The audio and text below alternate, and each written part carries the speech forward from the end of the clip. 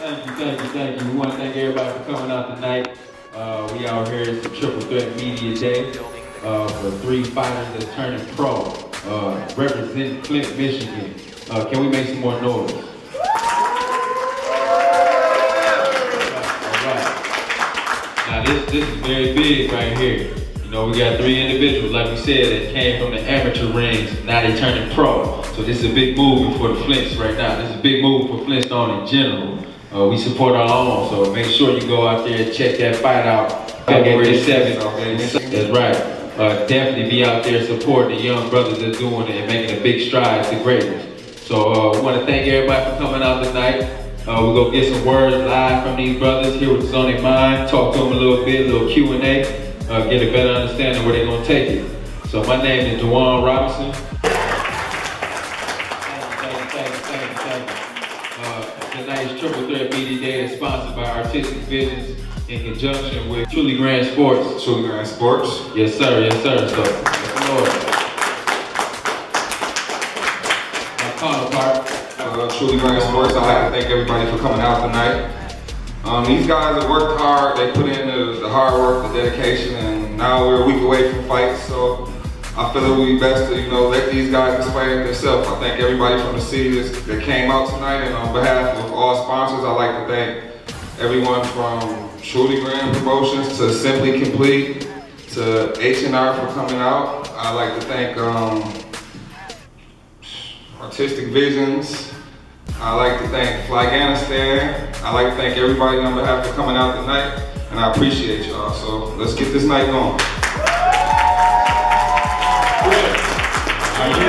I said, are you ready? Yeah! Let's get ready to roll. Send some shout outs. Want to acknowledge and send some shout outs to the people who sponsored, came out, just truly behind these brothers in general. First, Truly Grand Sports.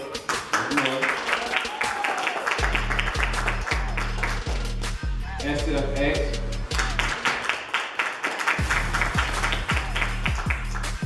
Artistic Visions. Unity News, WXC, and Upcoming Sports.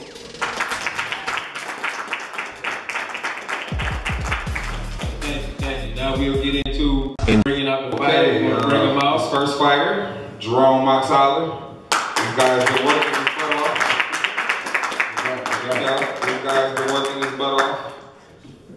Jerome is known for his big heart, his sense of humor, and his drive to want more out of everything. He's put his mind to it. Ox has built his foundation as a fighter. In February 2010, under the guidance and coaching of J.P. Ramon, coaching Team Savage located in Flint, Michigan. Ox then joined the True Fighter family under the coaching and training of Kelly True. He will begin his professional career with Scorpion Fight System, located in Brighton, Michigan, under the coaching of James Gray, who's also a pro MMA fighter as well.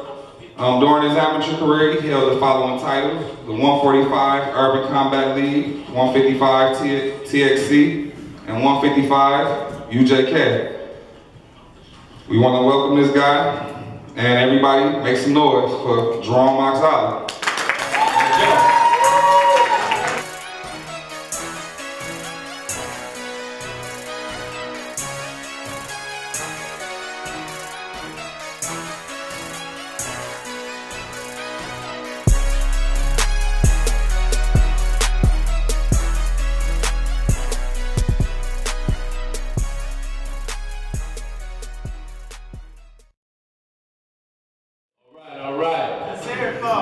Let's hear it for Jerome. The Ox. Okay, how you feel, young brother? I'm feeling good. Feeling good? Yeah. Okay. Long day, that's all. Long day? Yeah. Training? No, working like always. Working? Okay, so working and training. Yeah. Okay, we gotta ask, man, what made you get into this whole boxing lifestyle? What made you get into this sport in general? I had a nephew that asked me to do it with him, and also had a childhood friend ask me. And I just told him, let me know when you come across the gym. So it was just that simple. You just all in. Correct. Okay, I mean that's all it takes. So does this help you in life in general? Because so put it like this: when anybody is doing something in life, it's something that's inspiring them to do so. What inspires you?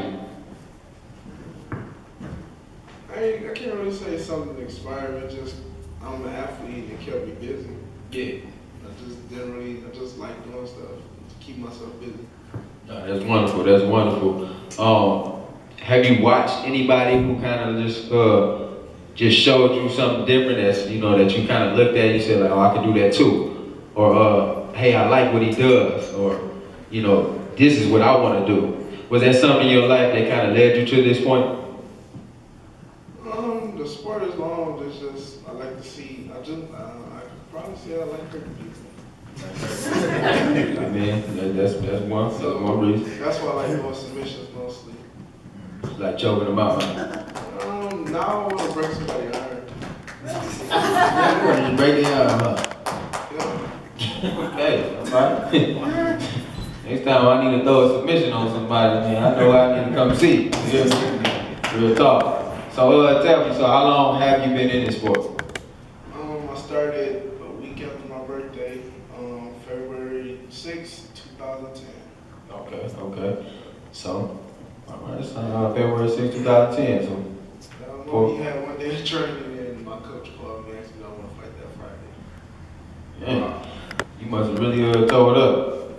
I won the second round because the dude was tired. Trust me, man. I know when it's fight, man, 15 seconds feel like it's about 5 minutes. No, we went 3 minutes. That felt about an hour. Yeah, that's about right. Yeah, see, I know. Trust me, definitely. So you've been fighting since February 6, 2010. So I know you have been going in how many fights, and who was your toughest challenge? Let me say that. That's a hard question to really answer. Tough one? Yeah. You got a couple of them? Oh yeah, and everybody's different. Yeah. So like you can't really just say yay or nay. Okay. I can't because most of my fights probably went to the ground. Or alright, I could probably say Mo Shari was probably my toughest. Okay. That's the only fight I really had a problem in. Then the guy I'm fighting my pro debut also. Okay. So the guy you finna fight? Correct. Okay, will be the tough one. Okay, and that guy is? His name is Devin Brown. Devin Brown. Okay, so everybody be looking for that. This is going to be the toughest fight of Jerome's fight. No. Fight for real. Not toughest fight? Okay, not toughest fight, but... It was one of my toughest fights. It was one of them. Personal. Okay, that's going to be a good look then.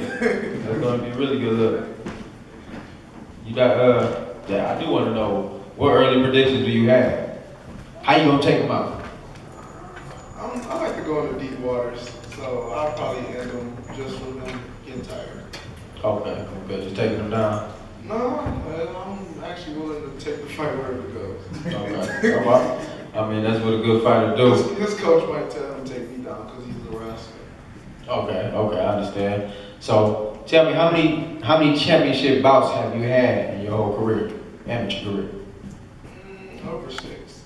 Over 6? I held different titles in different weight classes. Okay. And for those in the crowd, tell them what your record is. 22 and 13. 22 and 13. Woo! Right. That is split grown. Definitely. So, what you speak to the crowd, is anything that you want to let them know?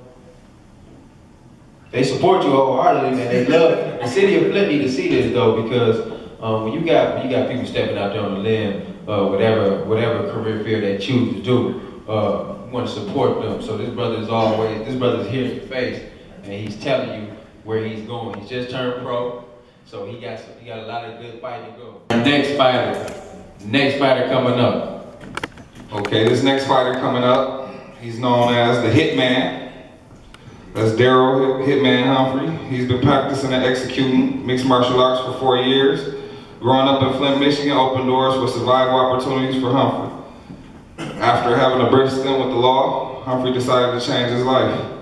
He's now became an MMA fighter, and he started his career under Team Savage and later finished his amateur career with True Fighter, located in Flint, Michigan. Now, as his pro career begins, he starts off with the SFS, fighting out of Brighton, Michigan, once again, James Gray. And this guy is ready.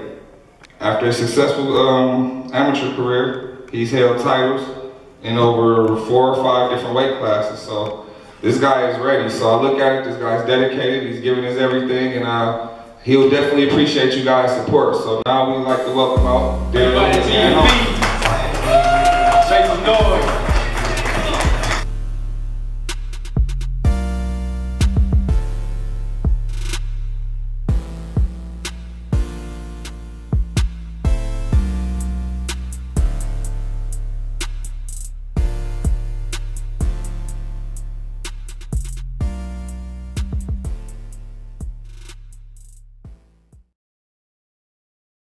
So, Darren, how you feel, man? I feel good. Feel good? What's going on in your mind right now? Ready to get to the gym. You ready to get what? To the gym. You ready to get to the gym? I always ask him that, man, because the man look determined every time I look at him. You know, toothpick in his mouth and just biting on that boy and just ready to go. Ready to go to the gym. So definitely, man. So tell us, man, how have you gained in this journey? What led you to this point? Trying to find something to do different. I started getting in trouble. Yeah. I just got around before I started fighting. I just needed something to put my time into. So you was hot about that. So instead of going on a war path, you decided to do something constructive. You just say that. I mean, that take a lot, but that's what I said. You know, a lot of people might take a different way out, you know, try to go do something that might eventually hurt them overall. But I see you took a different approach, and that's really a tribute to your character, man. So I commend you for that. Thank you. Make some noise for him for that. Definitely. So how long have you been in the mix? I've been fighting for about 4 years. 4 years? Okay. And how many amateur bouts have you had? I was 20 and 8, so 28. 20 and 8. 28, that's good number. Real good number, man. Real good number. So you're training out of, where are you training out of right now? SFS. FSS. Give us a little history about FSS. SFX. Mm-hmm. Give us a little update on it. My trainer, James Gray, is in a tournament right now for Brazil. And he's down to the qualifying matches. That speaks for itself. Okay. So the trainer is going to fight himself, and definitely got 3 young studs coming up under him too, huh? That's a good look, man. That's a good look, man. So where do you see yourself taking this? Do you see yourself now? Where do you see yourself taking yourself 5, 10 years from now? I mean, the sky's the limit. I see myself going far with the sport. You know, really just need support. Really need support. Do you feel that you don't get enough support too? And look at the room. I mean, you know, you got strong supporters in the house right now. Strong supporters, right? Ain't that right? We gotta make sure that we do go out there and support them, man. And we can't say it enough. So everybody who is watching this and who will be watching this, we gonna make sure that they support. Make sure you put that word out there and continue to tell them exactly where you're gonna be at, where it's time to be at. February 7th, Southgate, Michigan, Crystal Gardens, come see us. Okay. February 6th, Crystal Gardens, February 7th. Okay, where is that at? Crystal Gardens. Where is it at? Southgate, Michigan. Southgate, Michigan, okay. Southgate, Michigan, February 7th at Crystal Gardens. These brothers will be making a pro debut. So get down there. It's Crystal Gardens in Southgate, Michigan. We want everybody in Flint to be down there. Buy a t-shirt. Go down there and buy some tickets. Go and take your sons and nephews out there. Come talk to them. Let these brothers know you support. All right, this next fighter coming. Marjan the Garden Flowers.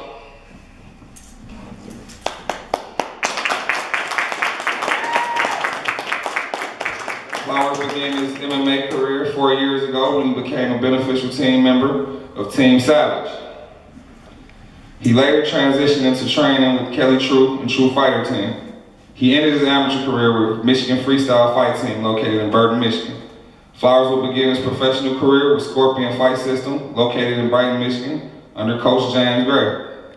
He has held titles in the UFL League at 145, TXC 145 champion, PCFL 145 champion, AKC 145 champion, and Michigan Extreme Combat 155 champion, and Warrior Extreme Combat 135 champion. I guess there's no more to say. This guy record says it all. So coming up is Marjan Flowers.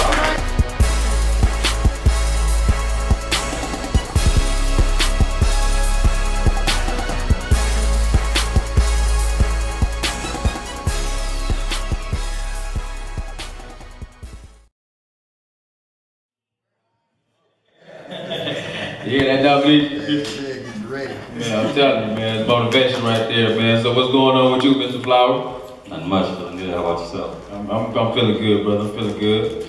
So where you at mentally? No, as far as mentally, I'm prepared. I'm always mentally ready. You gotta be. Well, I mean, it all started. I got kicked off my semi-pro football team for beating up one of my teammates. I went to go watch my cousins fight down at the Piranha and just ended up going in there fighting, no training, no experience, no nothing. Won all 3 rounds, won, and I've been doing it ever since. Yeah. So from that day, what day was this? It was about 4 years ago. 4 years ago, you just went to the Piranha, no training whatsoever. Just went in there, went 3 rounds, and just whooped them out. Oh yeah, I mean, well, we whooped on each other. Yeah. I left out for lumped up the heat. Yeah. What these belts represent? It represents hard work, dedication, determination. And these are just, I'm just saying, where are they from? Are they from a certain league or? They're from multiple leagues. As stated earlier, United Fight League 145-pound champion, Total Extreme Combat 145-pound champion, Absolute Combat 145-pound champion, Warrior Extreme Combat 135-pound champion, PCFL 145-pound champion, and former Big John's 145-pound champion. Just a champion overrun. Let's make some noise for these champions. These are real champions right here. Tell us, where you plan to take this now? As you can see, I'm taking it to the next level. I plan to go far in this sport. You know, I've always been a natural athlete. You know, I've always played sports growing up through middle school and high school. So, like I said, fighting is like second nature. I had to defend myself a lot growing up by being so small and getting picked on and bullied. You know, I just had to let people know. Is there anything you want to go ahead and let the public know from Marjan Flowers? Just anything is possible. You know, if you got dreams, chase them. Don't let nobody tell you you can't achieve what you're trying to achieve in life. Stay positive, keep God first, family second, and reach for the sky. Yeah, that's a good word, man. Let's get a round of applause. That's a good word right there. Marjan Flowers. Make some noise for Marjan Flowers. Make some noise for Daryl Humphrey. Make some noise for Jerome Oxley. Oliver. Let's get it correct. Make some noise for Jerome Oliver. Okay, do we got any questions in the crowd? First question, young man. How did Marjan get kicked out of football again? Right. Beating up one of my teammates for running his mouth too much. Next question. How y'all feel about the fight that's coming up? What's y'all feelings? War. I mean, I'm ready. I'm ready for this to be. I'm actually ready to weigh in so I can actually eat what I want to eat. I'm tired of eating like a rabbit. I feel the same way on that one. But It's stressful. Especially when you got fat kid problems. all 3 of us do. But no, this is actually gonna be a very interesting fight for me because this is probably gonna be the first time I'm going there with a lot on my mind. So I just hope he came to fight because it can get. Marjan and Daryl and Jerome train a lot.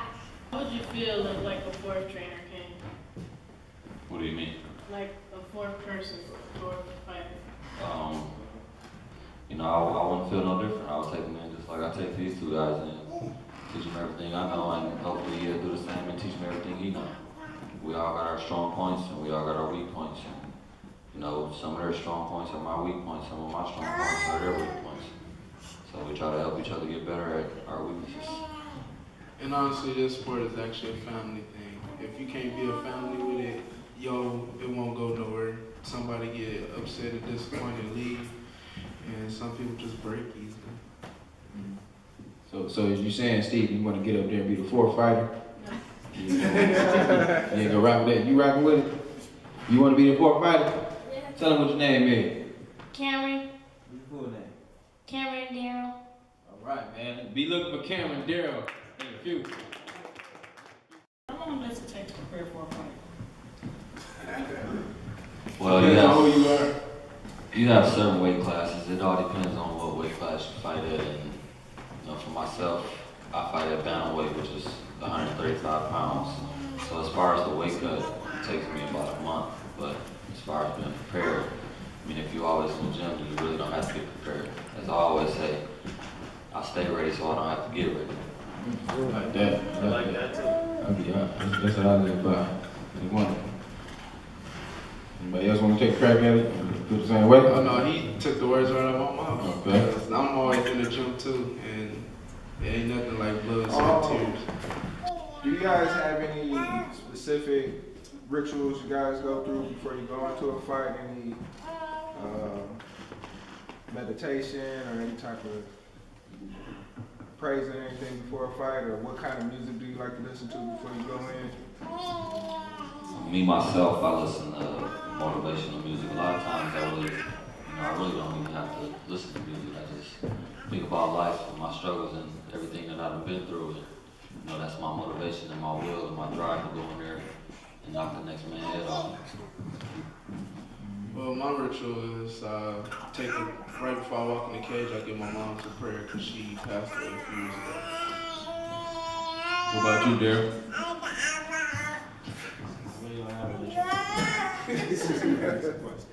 No ritual? You just going right on in there, I'm always going to What do y'all eat? You can answer that question. Charlie? As far as, you know, like a lot of vegetables, no red meat, a lot of real lean meat, protein, things high in protein, high in fiber, low carbohydrates, a lot of fruit, a lot of water, things like that, you know, just a real strict diet. Carrots, you like it. Yeah. Just like rabbits. Real good. What you got to say, young man? They start out wrestling to get better and better. Oh yeah. That's good though right there. You tell them start wrestling and they'll get better, right? All right. You got to say, young lady? Okay, out of all three of you, who you think is the best person that could win between all three of you? We ain't even gonna Why touch is that that. always I'm gonna take the hit for y'all now. We ain't gonna take that, man. We support all three of them. We don't want them fighting. We all back. We all equal at the same time. Look at Darrell. Darrell like, yeah, whatever. No, I can vouch for that because me and Marjotti even talked about this. Me and Darren talked about it. Like Marjotti even said previously, we all have our strong point. We all have our weakness. So if you gotta go for the strong point, but you can't second guess on the other person strong point or his weakness because it might help him. You never know. True. That's real, man. You know, you really can't second guess anybody. You know, whether they're professional or they're amateur. You know, you just know what you need to do. So it's good. Because honestly, I got probably better cardio than both of them. You know, open the door, nah. I got that. No, I know that. They both got better striking than me though, but I got better cardio. For sure. What's next? Eat a lot of food. We know that. Weight class, or do you want to go like to a different weight class? Like if you get off balance, can you go to another fight? You can, but it's not always good because a lot of times if you go up a weight class, that person is fighting in that upper weight class is usually walking around heavier than what you walk around at. So say for instance, if I was fighting at 145, usually you have somebody, you know, walking around at like 185, 190, cutting down to 145 pounds. Well, me myself, I walk around, you know, in the 50s. So if I was to cut 10 pounds and that person was to cut, you know, however many pounds they had to cut, and we go weigh in and then they rehydrate and eat, they're gonna come back 9 times out of 10, you know, 10 to 15 pounds heavier than what our mark is. And weight matters a lot in this sport. Good. Yeah. So, now that y'all professionals now, right? And did y'all have to license y'all hands, etc.? But they changed that. They don't do that anymore. But, No. I mean, I'm pretty sure the courts will still consider us a lethal weapon. Right. Being that we're professional, unarmed, and professional unarmed. How hard is it to be in the UFC? You have to take baby steps. You know, a lot of times it comes from, it's not about what you know, it's who you know. You know, that right now is, you know, something that's, you know, far down in the near future. Right now we're just taking baby steps to, you know, get our names out there, get exposure, to let everybody know who we are. My question is, now over the years, like I watched boxing and everything, and they do you guys like aim to end the fight as soon as possible, or do you try to stretch it out due to ticket sales and entertainment purposes, fan base? Because you know, like with in boxing and professional fighting, you know, due to the amount of ticket sales and the marketing, they try to, some fighters, you know, like Mayweather, for example, he tried to stretch it out just for the fans and, you know, take it to a unanimous decision. Or would you prefer to just get it out the way, move on to the next fight, get you eat on? I believe I can say, you know, a lot of people goal is to end the fight as quick as they can, but a lot of times that's not what happens. So you have to fight smart, fill your fighter out, you know, capitalize on his mistakes, make him pay for his mistakes, and go from there. You know, a lot of times the fight don't go how you want it, so you have to strategize your game plan and adjust throughout each round. Well, like I said, I like taking my fights to the deep water because I like to test people cardio. So I say I go all around. If now an opportunity presents itself and I can hit it, then so let it be. You never really know if you're gonna win a fight. Like anybody can lose a fight on any given night.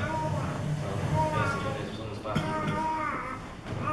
Yeah, I respect that. I have another question. All right. Now, y'all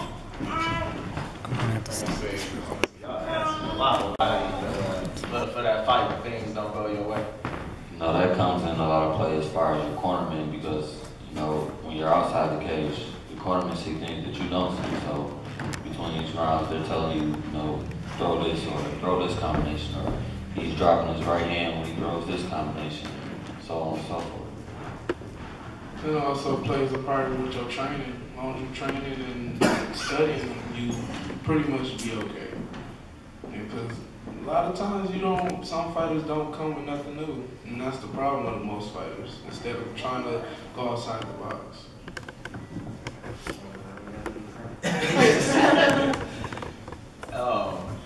Would you all, this is for each of you, would you all consider yourselves more of an offensive fighter or a defensive fighter, or pretty well rounded? I'm pretty well rounded, and I'm more of I like to be the aggressor. But like I said before, things don't always go as planned, so you have to be strategized. You have to figure your opponent out, you know, get your rhythm, and kind of throw him off his rhythm so you can get into your rhythm and impose your will on your opponent. I think I really just like to push the fight. If you go to the ground, I feel comfortable. It just wasn't my last on that ground. And after standing up, I feel comfortable with my strength. I'm more like a chess man when it comes to my fights, but I can get aggressive, but I'd rather sit and wait and capitalize off offensive mistakes. Appreciate that.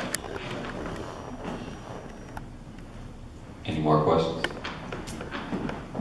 Have you ever been cheated on marriage? What do you say? Well, you can never really say you've been cheated, because you know, certain people, certain judges, you know, judge every fight and every round differently. So, you know, you can never really say you've been cheated. I mean, you know, a lot of times you can go back and, you know, rewatch your fight and be like, oh, well, I did this, I did that. But one judge may not have seen that, and the other judge may have seen it, and they may have thought different or scored the round different in your opponent's favor. So, I mean, you know, you can be misjudged, but you can never really say you've been cheated. So, no. In closing, we don't cheat, we just win. There's no worries about that, but definitely, man, I want to just thank each and every one of you brothers for coming out here, Thanks for spending the time, man, and just telling the public. I would like to let you guys know too, tickets are on sale, so you gotta spread the word. I don't care, man. You know, on Facebook, whatever y'all on, share this stuff, man. This is our city. These people, they represent y'all and they represent y'all well.